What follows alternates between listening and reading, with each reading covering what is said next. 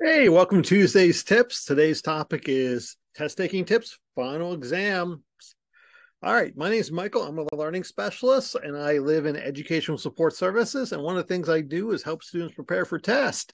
And I want a special shout out to Kelly Clayton, who supported this series throughout the semester, who is in charge of the FYE program here at the college. Kelly, we appreciate all the support you've given us.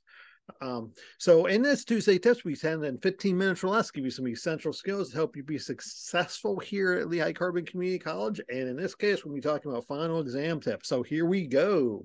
All right, so we're going to talk about final exams at LCCC, types, study tips, and the essential action I think is really important. Some great starting practices and a time test essential practice. So if you have a time test, this is something I said you have to do, and some final notes and suggestions for you to be successful. All right, so finals here at LCCC have different schedules. Now, you may be aware of this, you may not, but I wanted you to be aware that, final exams run on a different schedule. There's one for fall and the spring. They're all run a little differently. So regardless of what year you're here, make sure you understand when your final exam will be scheduled. Talk to your faculty member if you have any questions. All right, so there are two types of final exams.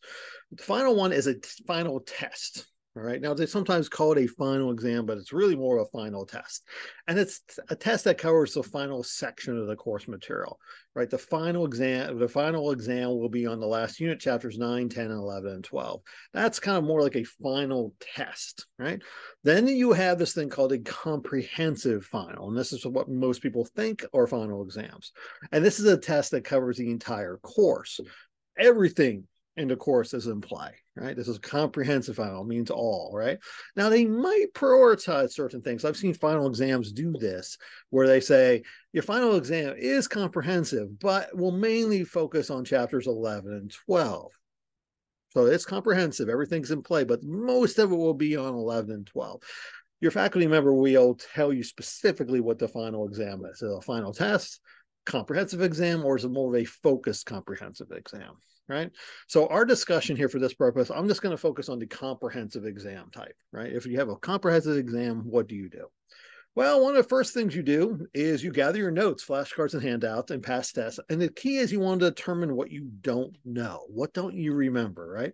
And you want to study what you don't know. The problem we have as human beings is that we have a tendency to study what we know because it makes us feel smart. It makes us feel good versus studying stuff that we don't know really kind of puts us as we don't feel comfortable. We don't feel good about ourselves because we don't know it, but that's what we should be studying. So you want to focus on studying what you don't know. Ponder learning objectives of the course, right? Ask yourself this question. If I was a professor, I would put this on the test, right? Use your instinct. What would you put on the test? If you were evaluating your students in this class, what would you put on the test, right? Self-timing, or something, self-testing and self-practice and time practice are really cool, important things. When you want to study and you're practicing your tests, right? When you're practicing doing that, do it in a timed fashion, right? Please don't just read your notes, test yourself, right? It's easy to do well in a course when you're looking at your notes, but when you put your notes away, can you ask questions about it? Right? So be sure you can answer without looking at your notes. Make sure you can do that. Right? And get a study group together. Now, if you haven't gotten a study group letter yet, maybe it's good to do finals. That's another video. We talk about how to create a good study group. That's later on.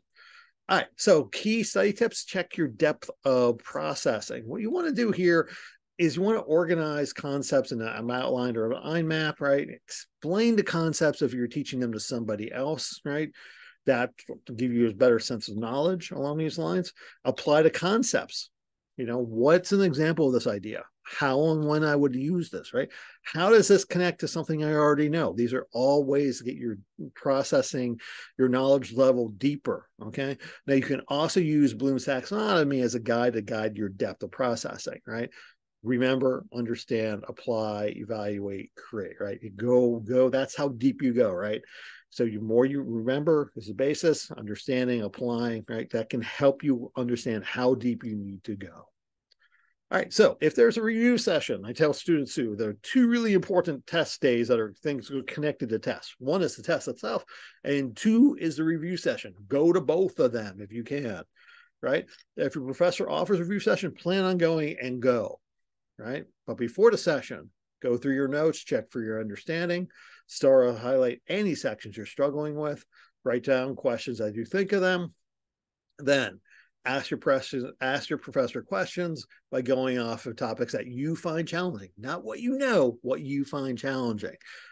Be specific. Don't say, well, this will be on the test, or I don't get chapter 6, or I don't understand this course at all. Your professor's not going to be able to give you everything, right? But ask them over specific concepts, maybe like cell mitosis one more time, or I'm understanding this, how much this understand this historical context and why it's important. Could you explain it further, right? Now write down their answers, ask them questions, but then hit up tutors and your classmates if you still have questions, because you're trying to get ready to review for that final exam. Okay, some other general studying practices. All right, so before the test, review the rules of the test. Make sure you understand the rules of the test, right? Can you use no resources, some resources, or anything goes? Is it timed or untimed? If it's timed, plan your time ahead if possible. If it's untimed, create healthy boundaries. Okay, untimed tests, students, oh, I have all this time in the world. And sometimes we can spend way too much time on something and we just kind of have to let it go. So create yourself a healthy boundaries for yourself. Now, when you start it, right, skim it if you can. If you can, not all tests do this. Some of the online tests will prevent you from jumping ahead, but try to skim it if you can.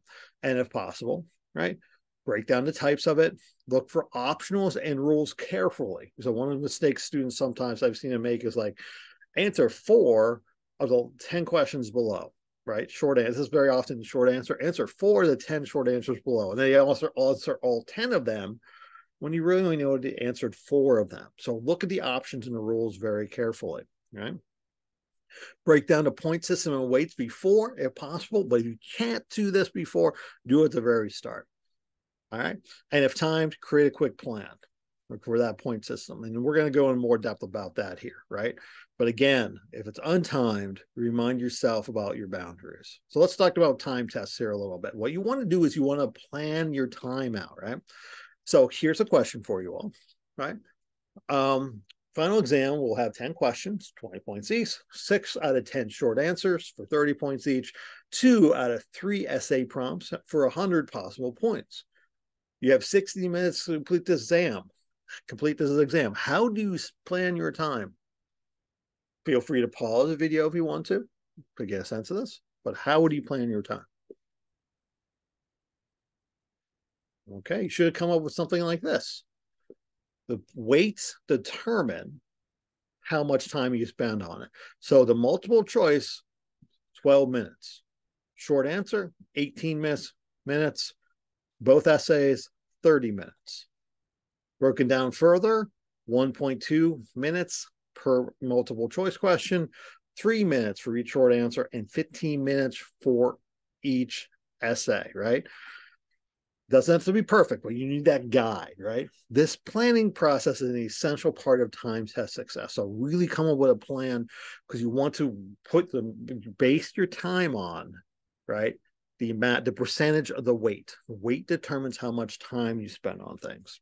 Okay, so some final notes, right? Make sure you pause before you submit it. Make sure you pause before you hand it in. Leave no blanks whatsoever, right? No blanks whatsoever. Review, use all your time if it's timed, right? Don't rush out of there. You don't want to rush out of there because you're feeling stressed, but don't rush out of review, look over like that too. If it's untimed, set healthy boundaries, but give yourself time to review things. Double check your work.